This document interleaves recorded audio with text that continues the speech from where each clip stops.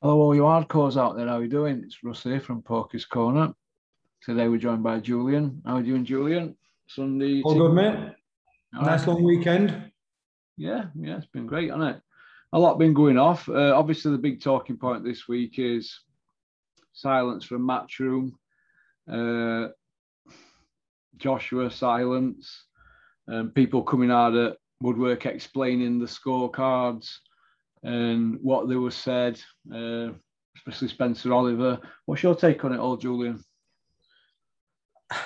As I always say, Russell, so I don't follow as much to this kind of aftermath as you guys do because this is obviously what you do. This is your thing.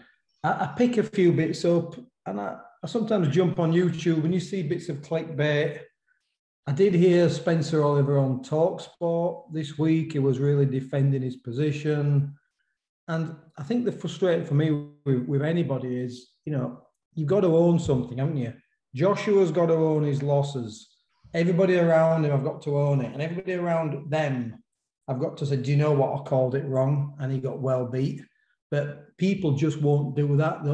There's something about human nature where nobody will ever say they were wrong. So Spencer Oliver, you called AJ to win. I think it was 6 or 7 rounds. You got it wrong. You said it was a close fight. You got it wrong. You said Joshua was outboxing the best boxer in the world. You got it wrong. Own it. And guess what? People will respect you a hell of a lot more. It's a little bit like, myself. I thought that Josh Taylor would be way too much for Jack Catterall. I couldn't make an argument for Catterall whatsoever, giving Taylor a fight. And I got it wrong. As simple as that. Just say, I got it wrong. I never saw it coming. But they won't do that, will they? Because they're scared of upsetting people, or they're delusional, or they actually don't know much about boxing. And I don't believe someone like Spencer Oliver doesn't know a lot about boxing. He knows a lot about boxing. He does a really good breakdowns, doesn't he, on Sky and that? Absolutely. He knows the game inside and out. It was a real good fight. I always remember the fight. I was thinking him and Nazap at one point. They were going to get at it, weren't they? Yeah, I mean, I'll always be open again. Naz would have ironed him out, not a problem. But it was a good fighter. Yeah, it'd have taken him apart, no doubt about it. I mean, Spencer obviously had that unfortunate injury, but it was kind of in all right behind him. There wasn't the Spencer Oliver, wasn't there? Yeah, there was the hype behind it, but I guess Sky was in its kind of infancy then, bringing new fighters, domestic fighters through. Oliver was a good, exciting young kid.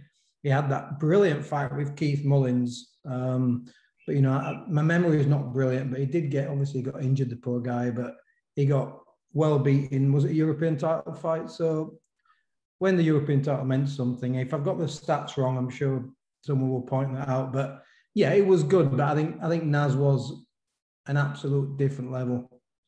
All right. Do you think Spencer might have shot his second foot, boasting that he was the guy that started it all off with his KSI and YouTube boxing in UK and all that? And he's put a few shows on like that. You think, is that like double dipping or wanting your cake and eating it? What do you think? I think it's shocking for a guy who has integrity, who's boxing through and through, who's a really good amateur and a good pro, and somebody who's respected in boxing to be promoting this kind of garbage anyway. I will be completely honest. I know there was some... was it professional or was it white collar? You're going to have to educate me on this one. The first KSI one, didn't they have a deal with Sky as well? One of them went on Sky, didn't it? I think the first one were white collar, wasn't it? I might already okay. Boxing it, and I think Eddie get involved in one of them, and he made them all have a medical or something. It's all a bit smelly, in it, all that in it, and I don't like all like that. It's not boxing, in my opinion. But listen, what can you do? It's done, in it. It makes money, and people will be trying to convince us that these guys, and I haven't seen the action, I just saw it again come up on YouTube, but there was no temptation to click on the highlights for last night's fights, if that's what you want to call them. Anybody wants to get in a ring and have a go, no issue with it whatsoever. I think what I probably have an issue with is guys who haven't paid their dues jumping straight in these YouTubes and making an absolute ton of money. And then you've got fighters struggling up and down the country, having to sell tickets who are former national champions. It just sticks in my throat. But this is life. This isn't just boxing. It's always the way it is. But I mean, was it pay-per-view or something? I don't know. It does own that one last night, wasn't it? I mean, Yeah, I don't know if you have to I pay seen to. all the usual faces there hovering around like flies round a turd. Well, I cancelled the zone when there's nothing on I really want to watch. So Max actually sent me a screenshot of this show. That's why I know it was happening, saying the zone advertising it or something. And I just says, well, they can get lost. So I just cancelled my DAZN subscription for August. I've just cancelled it. So if there's some real boxing on with some real fighters, I'll pay the £8 or £9. But if that's what they're serving up, I've got no intention of watching it. If Spencer Oliver wants to be involved, then, I mean, why wouldn't Spencer Oliver want to be involved with, really talented fighters or bring fighters to himself? Just jump on the bandwagon. It's like, it's the demise of, listen, we have this conversation. I always get shot down when I say boxing's dead. Boxing's not dead. Boxing's buoyant for the 1%. I've always said the same thing. Boxing's really struggling in terms of its integrity and purity and honesty for the rest of the 99%. And it's people like Spencer Oliver who are doing that by promoting these shows when these guys are headlining, making absolute tons of money. And as I've just said, these guys on Dennis's shows or Mark Bateson's shows treading mud just to keep going, to keep the dream alive and not getting opportunities, and then getting disillusioned with boxing and packing in because they're struggling to sell tickets, they're struggling to get opportunities even for like local belts, and they pack in and they walk away from the sport. And then you sat at home, you've done 10 years in the amateurs, you've won 3 national titles, and you're watching these jokers earning hundreds of thousands of pounds, if not millions. Is like, life's never been fair, but it does seem in boxing right now it's more unfair than anything. And I just think that the backslapping and, the likes of Spencer Oliver, who I respect and I do respect, but just because I respect him doesn't mean I won't say what I think. I think it's cringeworthy. You've gone from cringeworthy last week, the sycophantic bowing down to AJ, to cringeworthy now, placing yourself in the middle of these glorified white collar shows, and it's embarrassing, and you should be embarrassed. Yeah, I wonder if he's losing his head a little bit, him or something, or if it's all this a bit of attention. And I wonder if he's not handling it very good because his behaviour seems bizarre, doesn't it?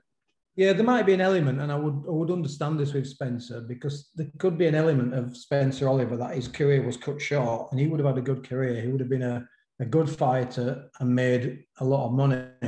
So I understand that, but you would think that the next best thing to do would be to, I know he's done bits of training, but not really, would be to really get involved and to maybe go down the coaching route, go down the management route, but do it properly, you'd think. But I guess somebody somewhere is pushing these buttons now, aren't there? And they're pulling the strings, telling these guys what to say and how to act and what to get involved in. And of course, if you want to legitimize something, like you want to legitimize YouTubers boxing and get people to pay for it, what better way of legitimizing it by associating it with somebody who works at Sky? Somebody who works at Sky and somebody who was a hell of a fighter in his day and is generally one of the big faces in boxing. It's just by association. So are we saying, and I want people to leave comments in the comment section, as Spencer Oliver, aka Juggy, has he sold his soul? That's what I think he has, but it's up to fans to decide, isn't it? 100%. I know it's a bad example, but I always use the analogy that everybody says, like, for example, all these numerous belts we've got in boxing and all these, these white collar guys coming through and unlicensed, etc. And everybody says there's enough there for everybody. It's good for boxing. It's good for boxing. It's not good for boxing's purity and integrity.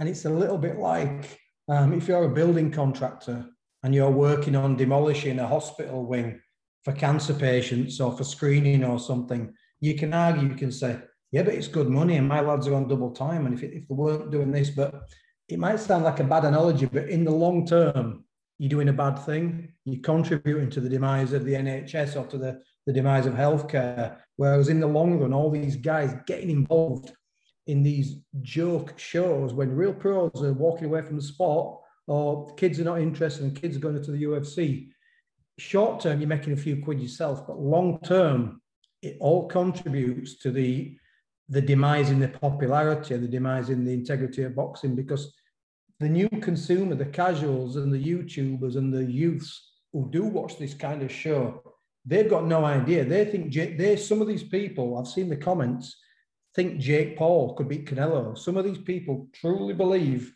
KSI could go out there and beat a Callum Smith. They really believe that. So you effectively get in a sport that is incredibly skilled and incredibly detailed, and it takes a long, long time to learn and to hone. You basically say anyone can do it. Anyone can box now. Anyone can get a license with the Board of Control or in Europe. Anyone can take part. Anyone can be on TV. Anybody can be on Sky or DAZN. And you're making something that's incredibly skilled seem just like mediocre. And for me, it's demoralizing boxers and boxing. Do you think that it'll all come to an end if we have like a crossroads fight, like a YouTuber and a boxer, and somebody gets do you think it touch wood, they don't? Do you think that's where it's heading? Well, I think no one, and this is how we started the show on about owning being wrong.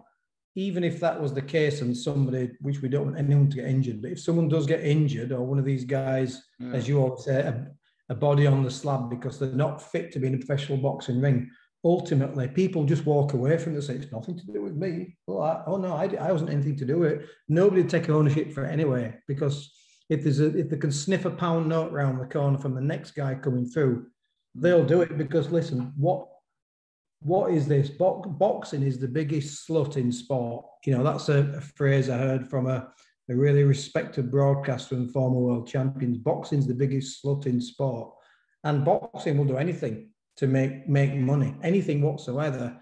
And they just don't care. They sadly don't care. And maybe it's generational. Maybe, the great fights that we used to watch, maybe they've gone forever, and we just get a really good fight now and again, and we have to be happy with that. Yeah. Usyk, Tyson Fury, is he retired? Is he not retired? We don't know. He's asking 500 mil, but Usyk wants that fight. Do you think that's a massive fight? I do. I think it's a huge fight. I don't think any purse split is going to be 500 million. I don't know if Tyson says things tongue in cheek, because the one thing we know about Tyson, sometimes I don't think he's lying. Sometimes I don't think he's, it's how he is. I think he just says things to be provocative, to stay relevant, and just to wind people up. I think he's a wind-up merchant. And we all know, as far as I know, the WBC belt's not being sent back over to Mexico right now. So that's as far as I know. Will he fight Usyk? Likely. Will Tyson Fury fight again? Absolutely, zero doubt about that. And will we all pay to watch him? Of course we will. So he's got us. Tyson's got us right there. He's loving it. He's laughing. I like it that he that gives them running around them promoters. Me, I love that. It keeps them guessing all the time. They've got no idea. Warren don't come out and say anything. Normally, he's forcing hand in. Normally, with every fighter he has, you don't see that with Tyson, do you? He's on back foot all the time, isn't he? Nobody tells Tyson Fury, what to do. He's his own man. He's a fighting man, but he's also under no illusions. And I won't swear because I'm going to keep about what boxing is. No swearing. He's under no illusion about what boxing is and why people are interested in, because he's the best fighter in the world. And no one's really his friend. He's a family man. He's got kids, family. He's close to his dad and his brothers. And I think he just treats the majority of promoters and people in boxing with contempt. I agree with that. I think it's funny when he does that. I love how he calls Eddie Hearn out. I won't swear, but the things he said about Eddie Hearn is not his cup of tea. Would Tyson Fury work with Eddie Hearn? If he could deliver 500 million, absolutely, 1,000%. But the one thing I will say about the Fury and Usyk fight, there's much more chance that the undisputed is going to happen now. Eddie Hearn's got nothing to do with it. Yeah, because he's been the one that's been the problem on it, I think, all along. Yeah. Do you remember that? You know what leaves a bad taste in my mouth? And this is when I started to think, you know what? Eddie's not for me. The Vladimir one. Joshua, and they flew Wilder over, didn't they? Paid him good money to come over, put him up, first class travel. Wilder thought he were next. They were saying he were next. And look what they did. They didn't go near him. They did that over 5 years ago. It's all over for Joshua and Wilder more or less now, isn't it? So we missed that fight, didn't we? Well, we missed the fight when both were unbeaten destroyers, and we would have got a really good, exciting fight. Yeah. And even if we get that fight 12 months, 24 months down the line, you've got a fighter who's will be approaching 40 in a couple of years in Wilder, whose, you know, best days will start to be behind him. He's had 2 bad beatings, you know. Joshua's had 3 defeats now. So it saturates. It'll still be a massive fight, but when they would have been fighting, when Fury was obviously in hibernation, they would have been fighting to say who's number one. Whereas if they were fighting now, well, would it even be an eliminator for a world title? They're kind of out of the picture right now, aren't they? So it'd be a fun fight, but there's no relevance in the fight. Do you think that Eddie Hearn's going to come out and soon and say, oh, they're going to keep me out a few years here now if Fury fight twice, and then you've got mandatory? So Joshua's way out at sea. Do you think he'll just say it's not about belts now and just go on a tour with him or something? Nigeria, China, all that, Australia. It'll suit him down to the ground because AJ is still massive globally, isn't he? You know, I'm sure the Saudis would still pay for AJ to have a big fight over there. And who knows if Eddie will do that, but it'll certainly make him work, won't it? That contract was a big for contract. For life, isn't it? A match, a promotional deal for life, and DAZN 5 years. So if he fights, he's a match. They're getting their cut, aren't they? He's tied down, isn't he? Yeah, I mean, it'd be interesting to see if he keeps to his word, what he said. He says, you know, we're going to like drop him back down half a level. He's had too much pressure with the stadium fights, but you've made him too big. He's not going to want to be on someone's undercard now or in a 5,000 seat arena. You've made him that big now. So it's kind of become a self-fulfilling prophecy, what you've done with him. And now, whereas, you know, I've said before, my view would be drop him down and fight some top 20 guys and learn your craft. That's not going to happen. He'll be slaughtered now if he doesn't fight legitimate opposition. So remember we were saying when he beat Charles Martin, once you take what you thought was a cheap, quick belt, just because you were desperate to have your fingers on any portion of the heavyweight prize, as soon as you did that, you're up there. There's no dropping back down when you have a world title, you're up there. That leaves a sour taste in your mouth, doesn't it, Julian? How they did that, innit? You know, because they kept saying he's learning on the job and all that. We can't fight him yet. I hate it because, yeah, you've created a situation where you haven't allowed him to learn on the job. And then every time he has a bad fight, a bad performance, or he gets beat, you continually say to us he's learning on the job. But what I will tell you, even though I think the development of boxers takes time, it doesn't take 10 years, and he's been pro 10 years. So if I had somebody working for me and 10 years later they still couldn't do the job, they wouldn't be working for me. So is he really learning on the job now? You know, how long are we going to continue to say he's learning on the job? You know, he had 49 amateur fights. Larry Holmes only had 25 amateur fights. How long are you going to keep saying this for? Yeah. Eddie says he's going to get him out 4 times next year. I think that's too much for him. Okay, I'll make it, and this is on your show. Happy to do it, right? And this will be for a charity. I'll give to charity anyway, but, you know, my son has autism, as you know. And, yeah, if AJ fights 4 times next year, I'll give £500 to charity, and I'll give you proof of that. I do stuff for charity anyway. I'm not going to talk about that. That's a vulgar thing when people do that. But I'll 500 quid in pot if he fights 4 times before end of next year, yeah? Yeah. I'd be surprised if he did, because he's not been an active fighter, has he? And there's too much going on in it for him to be concentrating on 4 camps. Too big. They'd just flogging him, wouldn't it? They'd just be flogging him if they did that, wouldn't they? It's way too big. He just couldn't do it. I don't mean to be vulgar talking about charities, by the way, but he couldn't do it. They couldn't organise it. They couldn't cope with camps, you know, even though we know that, you know, Harry Greb fought 43 times in a year, and that's very unusual. And I think Nigel Benn and Mike Tyson, when they were learning and knocking guys over, they had like 10, 11, 12 fights in a 12-month period, which was unbelievable. But I was also like to watch Ray Leonard. I was watching Ray Leonard Benitez recently from 1979, and the commentator said when Leonard fought Benitez, he goes, this is Ray Leonard's 9th fight this year. Can you imagine that? An Olympic gold medalist, and he was in his 9th fight that year. It could happen then. It just doesn't happen now, mate. There's no way it happens. And they've created this, haven't they? Because everything has to be a stadium fight. They've got fighters under contract who won't get out of bed for less than 10 million. They've created this, so they can't lose money, so they have to make big events. There is no way Anthony Joshua is going to fight 4 times next year. Not a chance. No, I don't think that. I hope I'm wrong, by the way. Who do you think his opponent will be, Julian? Well, it'll be somebody outside the top 6 or 7. It'll be somebody who's not affiliated to another. Well, Dylan White got slipped in at number 10 this morning, according to Kent. Well, you see, you and Kent said this. You got to watch the rankings, haven't you? Because I'm sure you got to watch the rankings for these fighters to just pop up. That's not the first thing I think of when I got up in the morning. It's usually an espresso, but Kent's like, I've just woke up. Rankings.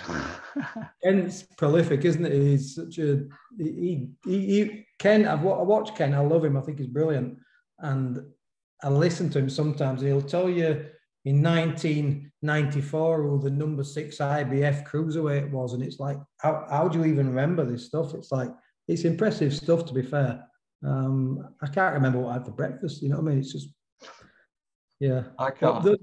Watch the rankings. Let's see how it all pans out. But he's never going to be good enough to be undisputed. We know that.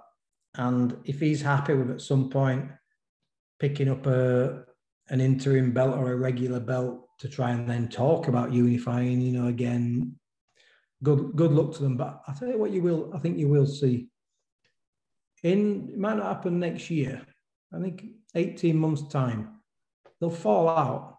Him and these brothers and family and Eddie and AJ will fall out. There's no doubt about it. He'll be ready to court them. He'll want rid of him in end, but if he's tied to him for life, yeah, it's like marriage. They always fall out, and it's always over money.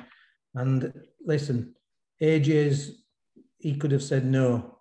We said at the time, apart from 35 million. It was not in Joshua's best interest taking that rematch. Activating that rematch clause was it was a nonsense. You know, when I mentioned it the other day in the video, I said that maybe they should have, that belt that Usyk were mandatory for, they maybe should have just gave that up and got Matt down the line, do you think? It was too risky for him, wasn't it? But we applauded him for taking it, though, didn't we? But I know they were nervous because he went to watch him fight Chisora, didn't he? But that he took confidence from that because everybody were gassing Derek's performance up, weren't they? And dissing Usyk. But Usyk's a wily old fox, isn't he? They're not daft them, are they? Well, Usyk first of all was adjusting to heavyweight and the way that presents itself. I also thought Usyk beat Chisora easy. Anybody who thinks, you know, Chisora was in that fight again, were scoring people missing and ineffective aggression. Yeah. And the one thing that Anthony Joshua can't do, that Derek Chisora can do, he can't apply that constant pressure. No. He has to do it in bursts, which is what we saw again last week. You know, we would work in short increments within that fight. He had his massive burst in the 9th round, which I thought it hurt Usyk. And then I watched it again, you know, a week after. I always watch the fight a couple of times a week after. And at no point was Usyk really hurt in that 9th round. It looked like it was. The crowd sounded like it was. The forward-backwards motion made it look like, again, aesthetically like it was, but it really wasn't. And you could see it. He watched every single shot come in. He block, roll, caught a couple, diffused the situation, and then he just put... A lot of punches were going there, weren't they? Really weren't landing, and it looked a lot more concerning than it actually was. And sometimes people doing real time, don't you? You watch a fight the day after and you go, you hurt him, you know. I think he knocked him down, and then you watch it back and you're like, well, actually, it wasn't that big a deal. How would you think Usyk could do against, say, Dylan Wilder? Oh, it beat him easy. Beat Dylan White easy. What about Wilder? I think he'd be too clever for Wilder. Obviously, the Wilder connects and it's all over, but it's not going to happen. I mean, Wilder would struggle with Not the there south. to be it, is he, Usyk, is he, really? Just not there. And Wilder really struggled with it. The Polish kid who was a southpaw, whose name escapes me, and he struggled with Ortiz. Ortiz was a good fighter, but he was old. Whenever Wilder's fought what I would call conventional southpaws, not tricky southpaws, just conventional left-handers, he's not got them out of there quick, and he's struggled massively. So fighting Usyk, he'd just be like, he'd have a nightmare with him, and I think he'd get beat. He'd probably get stopped. Yeah. Tell us a funny story, Julian, in boxing. Oh, funny stories. God. I won't tell you what Steve Ray told me. I'll tell you offline, mate. But I have a story about Gary Sykes. I'm allowed to mention him, but just Sykes was just a nightmare. You know, it was just like, it was funny to me after. It might not be funny to your listeners, and I'm no comedian, so forgive me.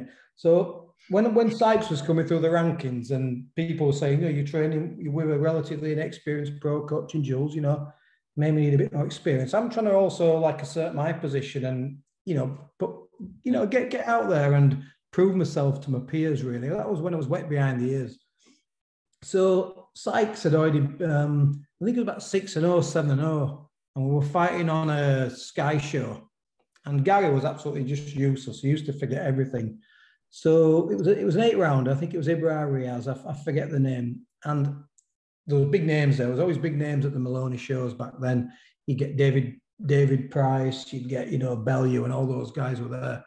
And Adam Booth was a coach who I sort of looked up to. And I just thought, it'd just be just great to work alongside these coaches and to be around the good fighters. So we got to the show and Sykes weighed in. And I think Gary was on 5th. And Gary being Gary starts to get changed and he goes, "Oh, Jules, I forgot my boots." And I'm like, "You what?" He goes, "I forgot my boxing boots." He was just absolutely just useless. And I says, "No, Gary, tell me that you haven't. Tell me that you haven't." He goes, "I forgot my boxing boots." He says, he's like, "I don't know what to do. We're too far away." I can't remember where the show was. It was too far away. And I'm like, "I don't believe this." So we're having, myself and a fighter's dad, who is training his son, Tony Aitchison, we were asking around if any of the boxers had got a similar size boxing boots to Gary, or if anybody had turned up and brought the boots, but they weren't boxing. So I'm like cringing now, thinking, I don't believe this. So Gary was on 5th, and the guy who was on 3rd, he had the similar size feet to Sykes. And Tony had arranged with this guy. He said, as soon as you get out the ring, I'm going to take your boots off you. And I'm bollocking Sykes like you do. And Adam Booth sat down, and there's David Price. And they're in the changing rooms, and he was with George Groves. And I'm just like thinking, well, I hope he hasn't seen this, and because he's just going to think, what a clown, you haven't even checked your boxer's boots. It's a schoolboy error. So the guy Gary was going to use his boots. Sykes was a 9, this guy was about 11. That was the closest we could get. So he got stopped, and he had to see the doctor, and he was getting stitched in the dressing room, and he was sat on a table getting stitched, and Tony Aitchison was like pulling his boots off this kid who was like disorientated and didn't even know where he was. And I were warming Sykes up, and I'm warming him up on the pads, and he had his socks on. And there was just this moment where Adam Booth was just watching me, and I'm warming Sykes up, and I just looked at Adam Booth, and he looked at me and he went, just like that. And I was absolutely gutted, mate. It was just like, afterwards, I gave it to Gary. I said, "You've shown me up. I can't believe it." I says, "I'm there with what now are my peers, you know, these like coaches who I really kind of look up to." I said, "And you're warming up in your white towel in socks." And I was just absolutely gutted, mate. Sykes, you get some boots in end. Oh, I was just gutted, mate. You get some boots in end though, yeah? Yeah, he got the boots about 5 minutes before he boxed. And he put in a shift, you know, he beat this kid easy, but it was just like the stuff Sykes used to do, mate. It's just unbelievable. He was always doing these like stupid stuff. But I used to learn then and say, boots, socks, gum shield, 2 gum shields, guard, da-da-da-da-da. Good nightmare, mate. Yeah, I'll tell you a funny one. I think. Peter Fury's 50th birthday party. Everybody had something to eat. This is at an hotel in Bolton. I didn't eat though, but I had a lot to drink. Anyway, Dennis Scott's microphone, and I said to Steve once, "Oh, we met Mick Hennessy there, a few of us, Savannah. Oh, Big Ron's going to do a speech here. Big Ron likes to, take hold of whatever he goes. If he's had a drink, if there's a microphone about, gets on stage, didn't do a speech, did Fly Me to the Moon by Sinatra. They were Was like, any good? They were like, Rusty's like a pro. Yeah, honestly. Oh, was it good? Really shot spot. Where did that come from? That was funny. It brought house down, mate. Right at the end at night, everybody was tanked up. Good for him for doing it, yeah. Take some balls, that, doesn't it? I've seen him do that a few times, but it's not like doing a bit of karaoke. I'll always do a little bit of karaoke. They look that, don't they? Well, his daughter's, Dennis's daughter's been on that. What's that program, man? Where they turn around in seats and she had a manager, Will I Am. Oh, The Voice. The Voice. She's been on that. Yeah, I know which one it is. Jessica Steele, she's called. Jessica Steele. Oh, wow. Yeah, she's good. Yeah, she's good. But and Dennis's other daughter's a singer, isn't she? Or she's only about 10, I think, or 11. I didn't know that. So I got a talented family then. Singers, aren't they? I think his dad used to do a bit as well with Sinatra in pubs up in Burley and that. It's not only a bit of karaoke, is it, John? Listen, people used to say this to me, create memories. Yeah, honestly, create memories. I keep saying I'm going to do it, but I've got no. I don't know if I could. But Kelsey does it all the time. Like I said, we've just come back from Florida. Me and Kelsey did karaoke in an Irish bar. We're not. I'm not. I can't sing. Kelsey can sing a little bit. Who cares? You know what I mean? It's just like, don't take yourself too seriously, mate. Take yourself seriously when you have to, but don't take yourself too seriously, and don't take life too seriously either. All right. Well, you want to go on to part 2 then, Julian? Yeah. Yeah, why not, mate? Join us on part 2. This will be even better. And then I had to turn it off.